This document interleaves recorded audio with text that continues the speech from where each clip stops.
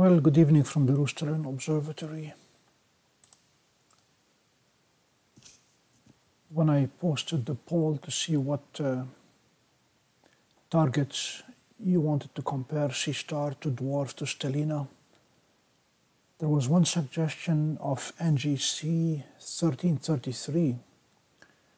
I had never imaged that nebula before, so I decided to go for it tonight.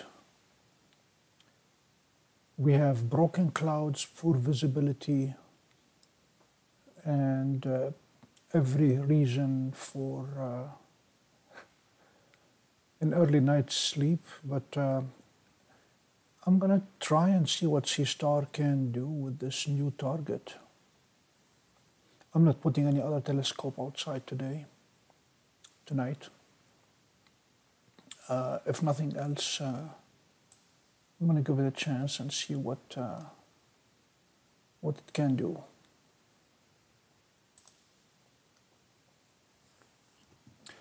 As long as I can see Jupiter, it means we have a chance. NGC 1333 right now is 26 degrees above the horizon.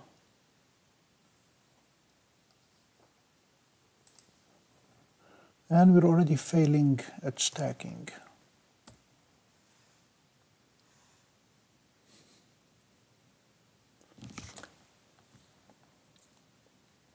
I hope we don't end up with a disappointment tonight on this Seestar video. But welcome, and I'm glad you're joining us.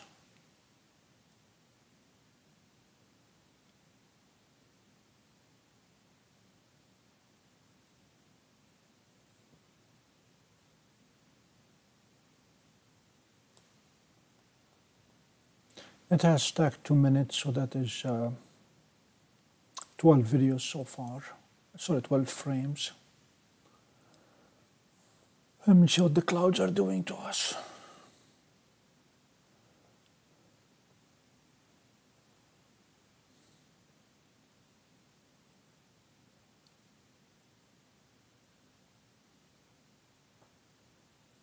The seeing is poor. The focus is reasonably good, but we have broken clouds out there, lots of clouds. So I'm trying a hit and miss between clouds to see how much we can image.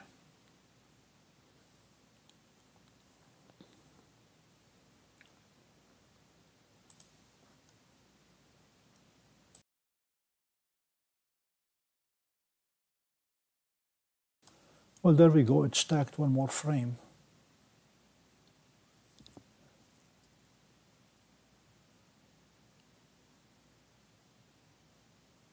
It is back stacking again.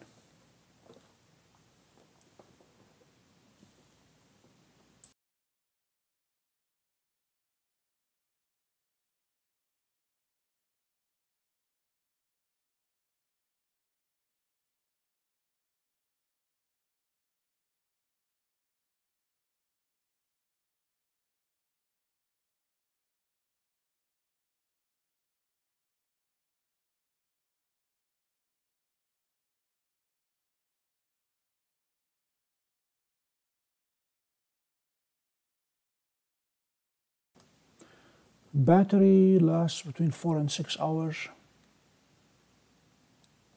but I have external power if I need it.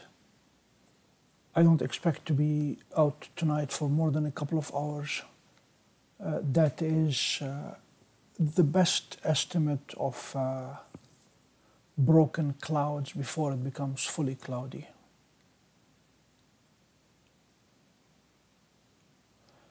I did turn on the light pollution filter.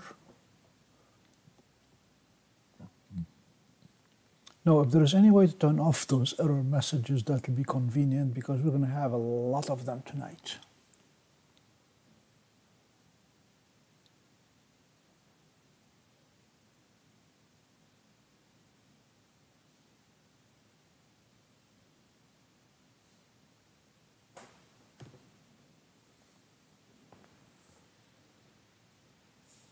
I'm keeping an eye out. As long as I can see Jupiter, there is hope. Yep, it stacked another one.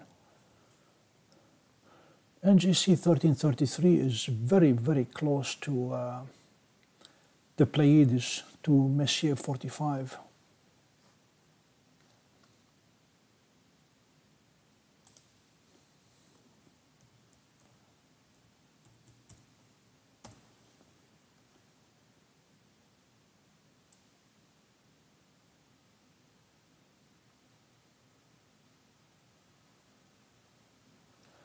And if nothing else, it is a reflection nebula, which we had not done before. And I'm anxious to see what colors we're going to end up with once we stack enough frames. With a nebula, I am usually not too concerned about the sharpness of the stars. As I am with the nebulosity that we can capture. I attempted to refocus the Seestar, but it failed, saying it did not find enough stars to focus on. So I'm going to forego the refocus.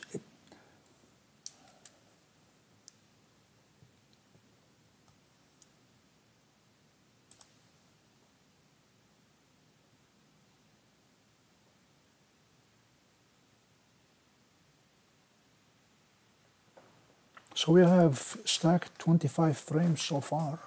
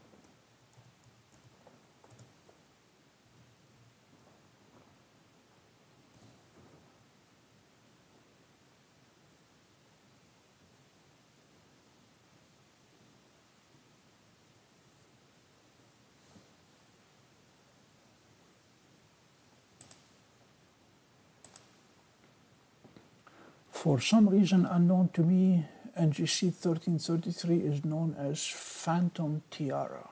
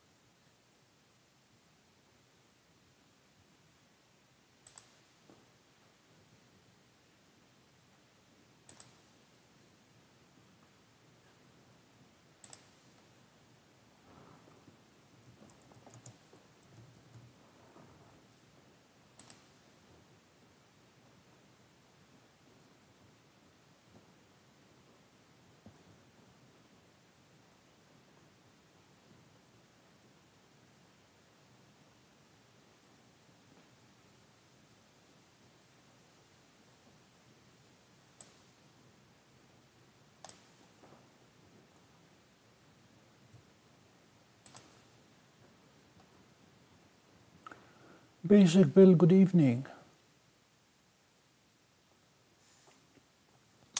Don't know. Stacking duration. I have clouds to contend with outside. But I looked out and I saw Capella and Jupiter. And 1333 is between Capella and Jupiter, so I decided to go for it.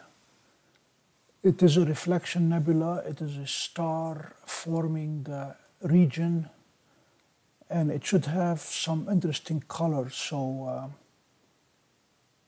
I turned on the light pollution filters so we can pass infrared. And right now, my guess is I'm going to go for at least an hour of stacked images, if it allows us, if the weather permits it. I had not imaged 1333 before, so this is the first. We'll see how it goes.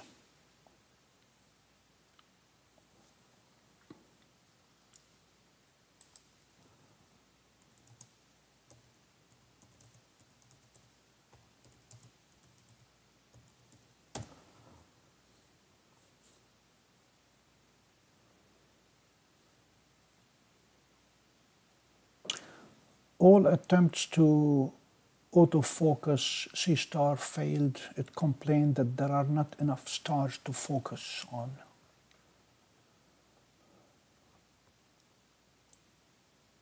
But it had no trouble finding NGC1333.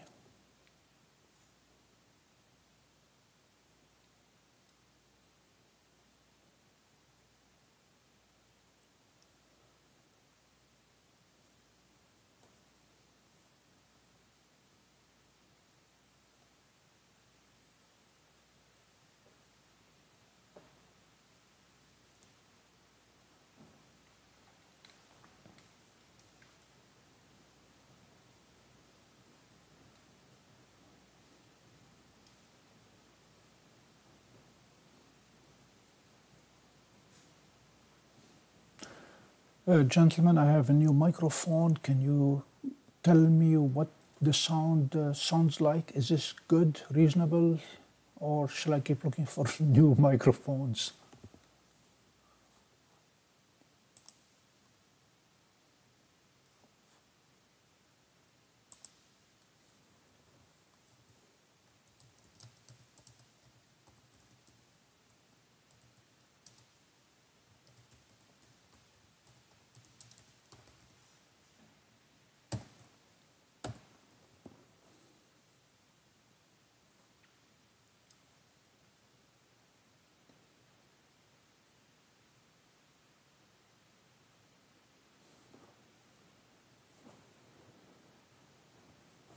Okay, we are at 8.5 minutes. It is still stacking, so this is a good sign. And I have Capella in the corner of my eye, so as long as I see Capella there, I'm happy.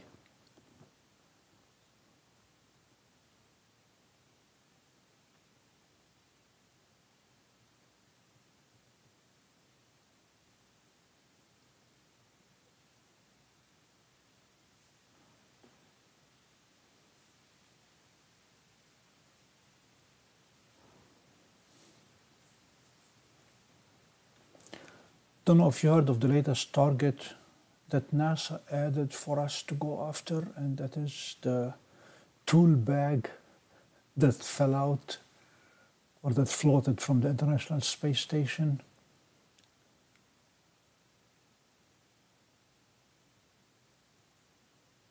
It holds the focus, the default.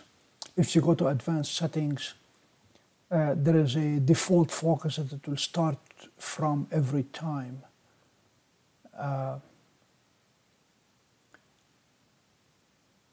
So when you reset the power, it'll always go back to that default focus, whatever it is. And in my case, the default focus is not far at all from what it ends up focusing on when I do a successful autofocus.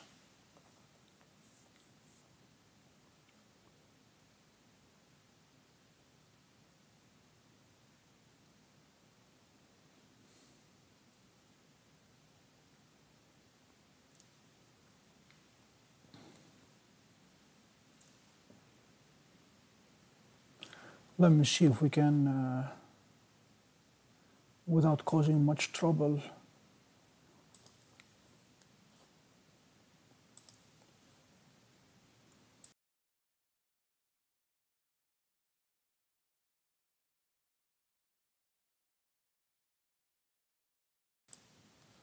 this is the star focus default, and this is the current. It always starts from there. I can change it after I do an autofocus if the autofocus ends up being too far.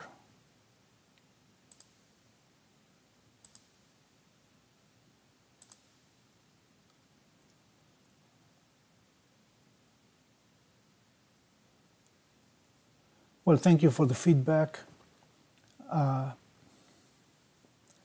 I have two microphones now. One that is a lapel mic, which I'm using, and I have a headset with a built-in microphone. My biggest challenge with my volume, with my voice, is if the dogs are sleeping or not. I would hate to wake sleeping dogs, as I say, let laying dogs lie.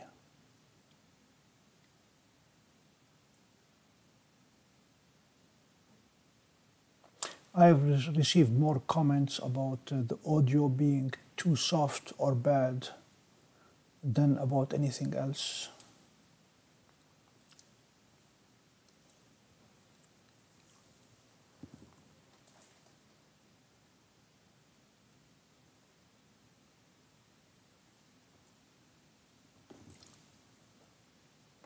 I think I'm starting to see nebulosity in the middle of the frame and some on top.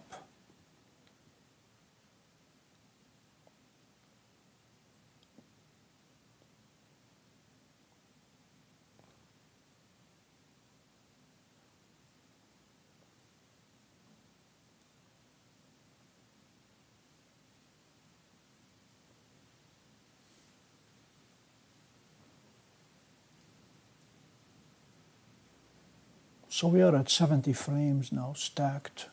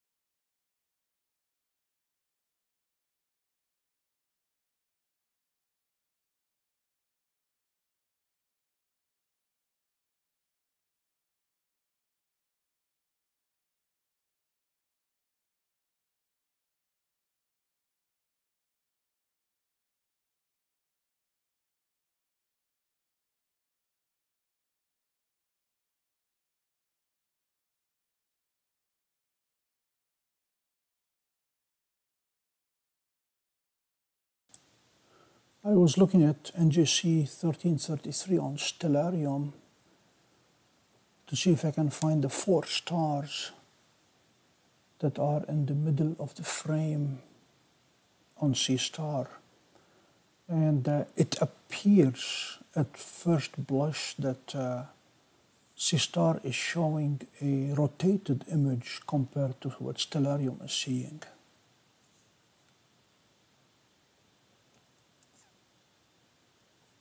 Let me for just 1 second show you my favorite feature lately, and it is turning off all the controls around the screen, the on-off part. I like it.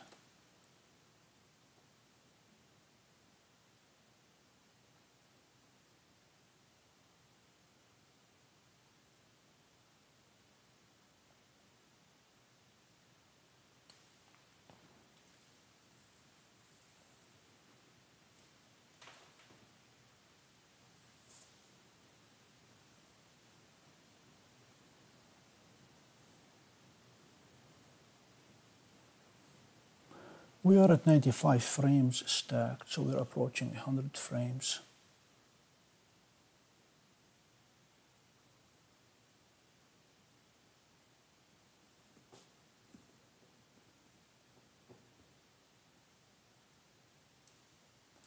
The dimensions of NGC1333 are about 10 minutes by 10 minutes, so it'll fit nicely within Seestar's field of view.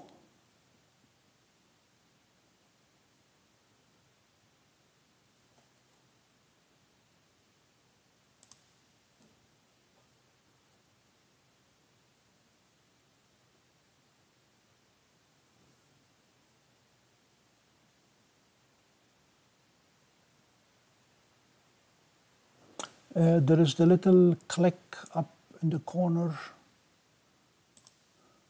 right here, on, off.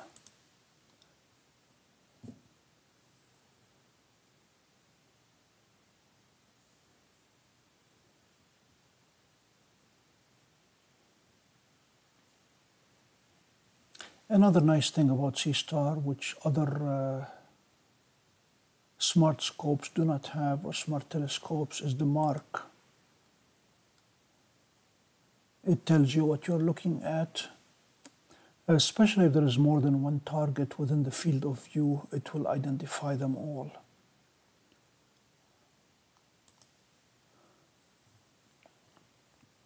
I don't know if you have seen my poll as to what comparison you want to see next week. Right now, M8182 has the highest number of votes, but I received a couple of intriguing suggestions. Stefan's Quintet is one of them, and Mercarian's Chain is another. And both of these are extremely intricate galaxies that will probably give a solid advantage to Stellina, but they're going to be good to do. One is going to be right after sunset and one right before sunrise, given where they are located.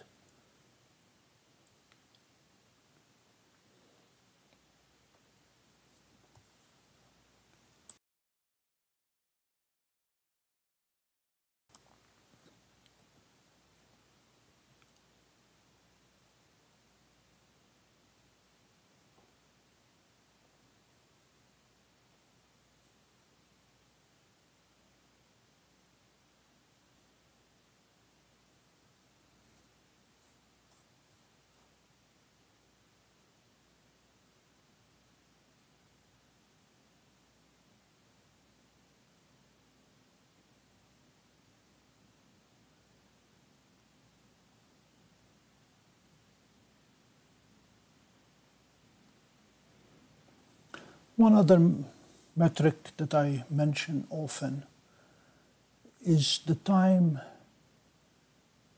stacking time versus real world elapsed time. And we are at 29 minutes of elapsed time, during which we have stacked 18 minutes, 18 and a half minutes. Granted, clouds are a problem, but Seestar has an overhead of about 5 seconds for every frame that it stacks. So it's about a 50% overhead. And you can count it now. 1, 2, 3, 4, 5, and it starts the next one.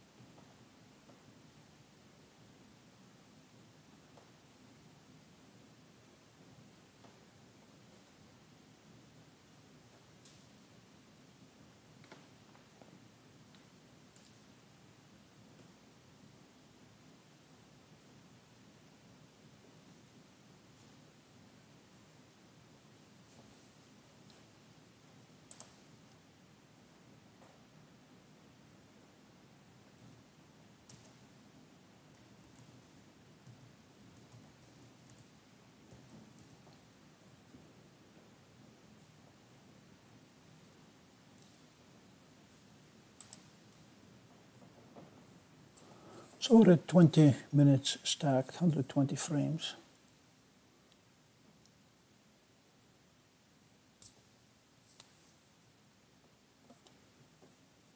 Still waiting to see colors in the nebula.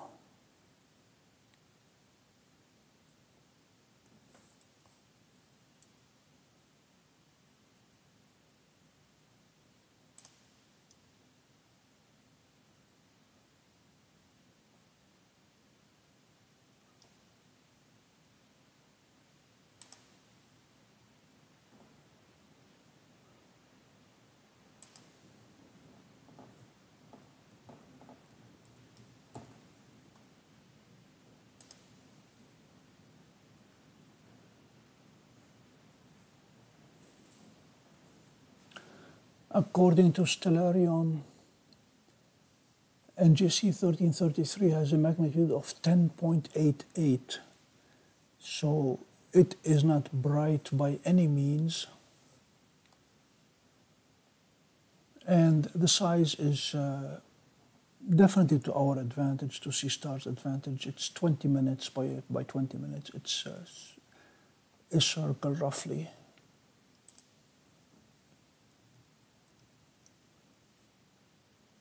The 10.88 magnitude, in contrast to M42 Orion, which is a 4.0 magnitude.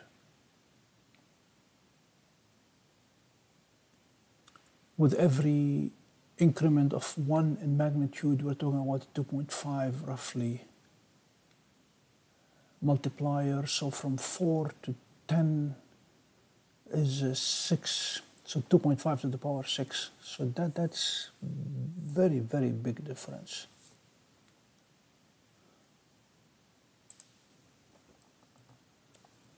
Even something like the Crab Nebula has a magnitude of 8.3,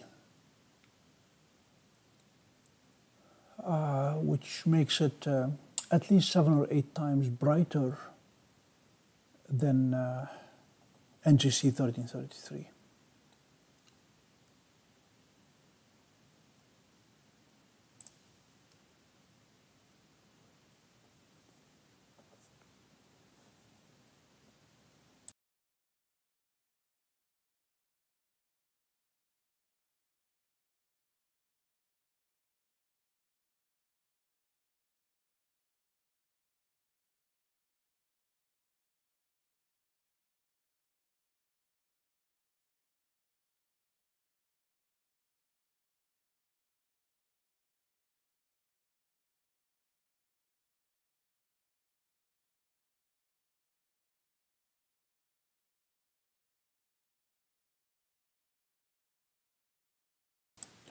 Latest forecast from Astrospheric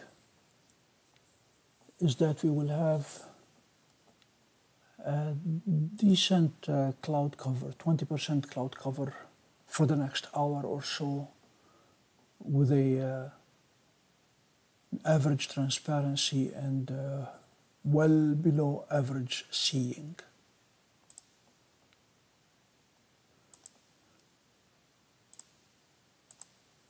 They're calling it poor seeing, average transparency, and 19% cloud cover for the next hour.